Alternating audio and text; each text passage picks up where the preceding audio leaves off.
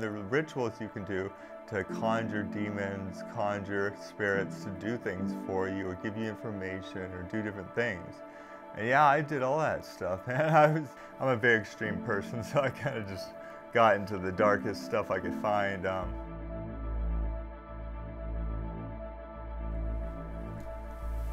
My name is Jonathan Allen, and this is my story. Well, I had a pretty happy childhood.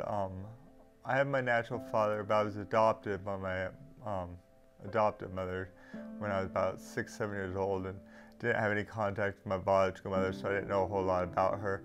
But my life with my two parents was very happy. We didn't grow up in a religious house, we didn't go to church, but we still had a very loving, it was a good time. And then when I was about 13 years old, there was a neighbor guy who's probably about 17 that befriended me, and he got me into heavy metal like Iron Maiden and Venom and all this like dark, satanic kind of heavy metal stuff when I was about 13 years old. And he got me into smoking pot and hanging out. So I was hanging out with these older kids that were into all that. And so it kind of just, I don't know, my parents didn't like it at all. It really caused a lot of friction, but that's just kind of where my life was heading. And then when I was about 17 years old, I ended up running away from home to San Francisco, California without telling anybody where I was going, my parents or nobody. And I was gone for months. My parents had hired detectives looking for me. I had pictures of me in Walmart on those boards. But what had happened is I had a psychotic break at 17. So they put me in a mental institution when I was about 17 years old.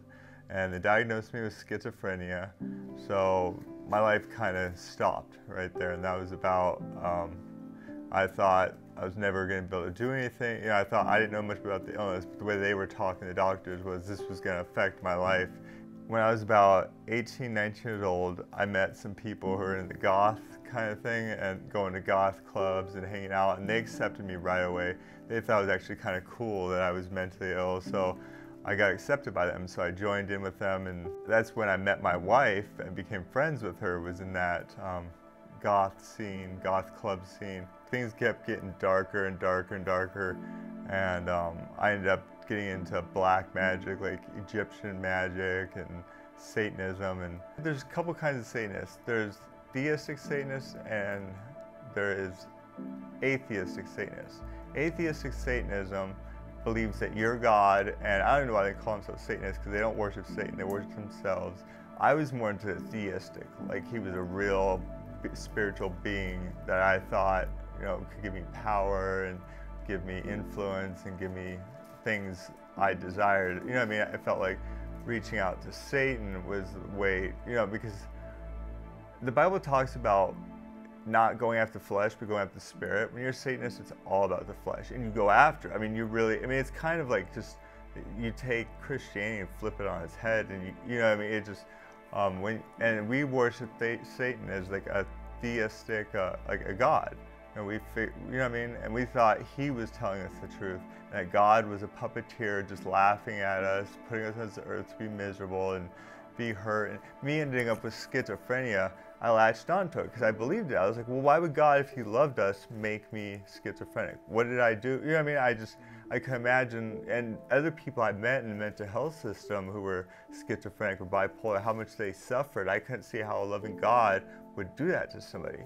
When they, So I thought, well, no, Satan is the one telling us the truth. Satan is the one that wants us to be free from guilt, free from shame, because we get allowed to do the things of the flesh without feeling bad about it. So, So it's just a perverted sense of salvation in a way. I had really latched on to the Satanism and just like magic and all that stuff. I ended up getting tons of tattoos. My arms are covered in satanic tattoos and Egyptian magic and stuff. I'm a very extreme person, so I kind of just got into the darkest stuff I could find. I'm not sure how real most of that stuff is. I know from reading the Bible that it is real, or God wouldn't tell us to stay away from it. So 2017, I was on my way to Missouri for a family reunion type thing. On the way there, I was reading my black magic books, like Master Crowley books. I ended up getting to the family reunion. My aunt pulls me aside and she's like, talk to me about Jesus, and I told I don't want to hear it. There's no Jesus. I mean, if there is a Jesus, I'm more powerful than Jesus. Jesus can't do nothing to me. You know what I mean? He died on the cross. He failed. And that's what I was telling her. And she kind of just started laughing at me. Like, I'm like, why are you laughing? She's like, because you sound ridiculous. She's like, you know what I mean? That's like cheering on a football team who just lost the Super Bowl. I mean, you don't, I mean, it's the same thing with worshiping Satan that my aunt was laughing about. Is why would you worship somebody that just has already lost? Somebody who's, it seems ridiculous to her. She thought it was ridiculous. So she said, just go into a church and see what happens. Just go into church and see what happens. And I'm like, what do you mean? She's like, well, if you're more powerful than Jesus, you're more powerful than God, you're more powerful, just go into church. You shouldn't be scared of it if you're more powerful, then just go. So I was like, okay, I'll show you. So I told her, I said, I'm going to find the most spiritual church I could find that'll make this look, you know, all come out looking really good. So I picked a Pentecostal church. And if you know, Pentecostals are spirit-filled. They believe in the spirit. I mean, I got there and I thought it was ridiculous. I thought these people were acting silly. I didn't take much stock into it. And the pastor said, he did an altar call. Anybody want to come to the altar and pray or whatever? And I was like, yeah, God, I'm going to show you all that God has no power over me at all. I'm going to go to the altar, and I'm going to stand there, and I'm going to show you that God can't do nothing to you. I went up to the altar, and I stood there for about 2 or 3 minutes, and all of a sudden I fell to my knees, like something knocked me down on my knees. And this is the craziest thing. All of a sudden, it felt like somebody wrapped their arms around me, and I spun around, there's nobody behind me. And I'm like, oh, what the heck was that? Like, I think I need to take more of my pills because my schizophrenia is kicking in. And like, I thought, and by this time, my illness had been pretty stable. And all of a sudden, it felt like part of me just got ripped out of my body. Like, it was weird. It felt like something in me, like it just felt like part of me just left. It was weird. The weirdest feeling in the world. It felt almost like I thought I was going to die. I thought maybe I was dying and I was leaving my body. It was weird. And all of a sudden, I felt all of this love that I had never felt before ever. Love, and all of a sudden, all the turmoil in me left, and I felt peace. And at that time, I just started bawling and crying and sobbing. Uncontrollably, I could not stop crying. And I felt somebody wrap their arms around me again, and I just let it hang there for a minute, and I looked around, and there was nobody there again. And I just kept crying, and I said, and God told me, I'm going to use you. I'm going to use you. And I told him, I said, who, you know, basically like, Paul, who are you? What are you doing? And he's like, I'm Jesus, I'm God. You're going to stop this right now. And I told him, I said, okay. I said, you must be real, because I said, I came in here with one mindset, and now I'm at a completely different mindset. It's weird, like something in me completely shifted. I mean, this is when you talk about doing a 180. I mean, that's a 180. And I told him, I said, I don't know what I need to pray about or what I need to say to you, but I'll accept you. I said, I accept you, Jesus, as my Lord. And I said, you're obviously real. And I said, I was wrong. And it was like weird because all this stuff got exposed to me that was wrong, that before I thought was right. And it was weird. Every single thing, like my bearing on what's right and wrong completely changed in an instant. Like from, I thought this was right and this was wrong. No, now this is what's wrong. And it was weird. It was like a complete shift. And I remember my wife knows, when I came home from that church service, I walked in the door and she's like, uh-oh, what'd they do to you? Like, she could tell like right away, like they did something what'd they do to you? You know, you don't look right. She knew right then that something in me had changed.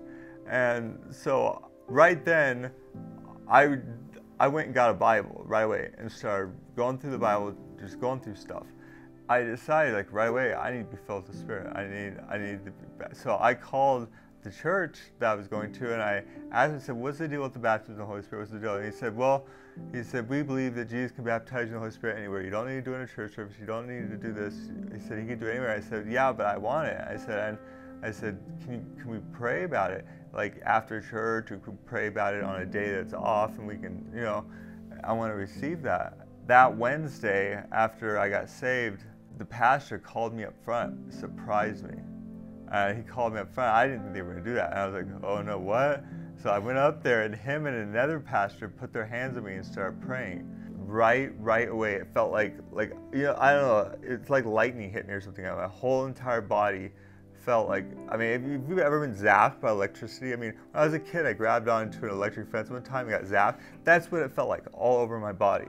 And all of a sudden, it was almost like I blacked out for like an instant. And then when I came to realize what was happening, I was speaking in tongues. They had all seen what I looked like coming in. I mean, I had long black hair. I mean, you should see my ID. I still have my old ID with my ID picture of what I looked like that day. You know, and then after that, things just got better and better and better with God. I really relate with the Apostle Paul a lot, and some of the apostles, just like how he was on his way to Damascus thinking that these Christians were a bunch of, yeah, right, I'm going to go destroy them all, thinking he was on, and then God knocked him on his face and said, no, you're not, I'm going to use you now. You know what I mean? That's kind of like the same thing that happened to me, and God just, he told me, I'm going to use you, you're mine now. That's what he told me when I went to that altar. That's all he wanted me to do. He just wanted to get me up to that altar, you know, because he knew the place I was in, and he knew how much power he had over the power that I was following. And you know, my family's in church with me now, hallelujah, you know, and I want to reach out to people in a way where they cannot deny God. That's my heart. If I can be a testimony to anybody or an influence on anybody or anything, I hope so, because, you know, our time it's coming, man. It's coming. Jesus is coming back. He gave us these gifts and these abilities and stuff through the Holy Spirit. You know, people go to rock concerts and they go and they, you know, go to sports events and they're going wild, they're going nuts.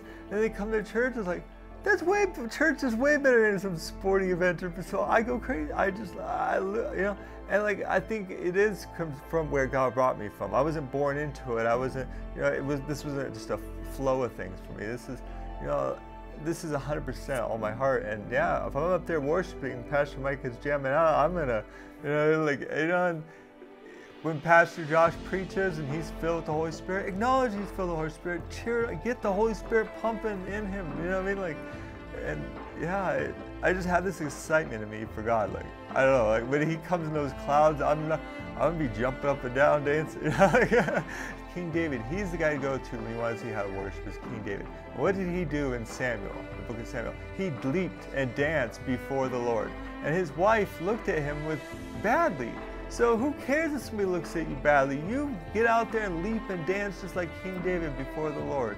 Because this is about God being worshipped. It's not about what other people think about how you worship God, because God doesn't care what those people are thinking. He's watching you worship him. He's watching you worship him. And if people are looking badly at you for that, who cares? Who cares? I mean, I won't. I'll join you. We'll dance together.